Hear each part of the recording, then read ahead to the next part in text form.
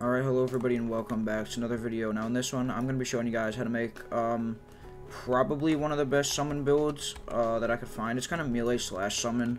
So the first item you're going to want is the Dragoon chestplate and leggings, because it gives you +2 summon count.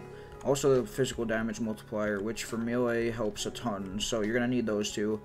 It's either from the Dragoon guy, or you could also get it from this guy over here. I don't know the exact drop chance. It's not very high, but you can definitely get it eventually, because what it does is allows you to get like 5 of these, which helps a ton, like the Sea King minions. Next thing you're going to want, well, you don't need the Pixie Ringlet, but you should have it by now if you're this far into the game. Unholy Great Shield, this definitely helps a lot, because it takes away a lot of health, but that's fine because it makes up for it in attack speed, armor shred, and just armor in general. Sea King Crown, obviously, so you can have a summons, because I honestly don't find the Dragon Laurel too good, so because you can't get more than one dragon, it only has one dragon to begin with, so it does do more damage, but still, I'd recommend this one.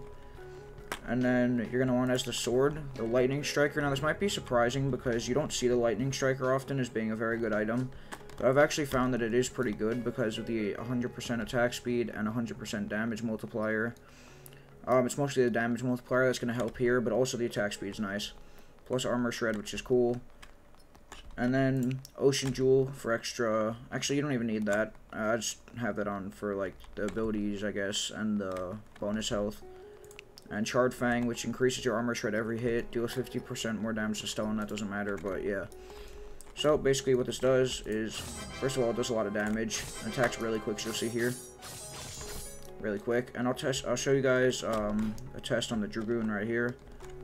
So I go to hit it once and it's dead. Let me go for one up top because it's easier to see. Alright, so if we go up here, over here.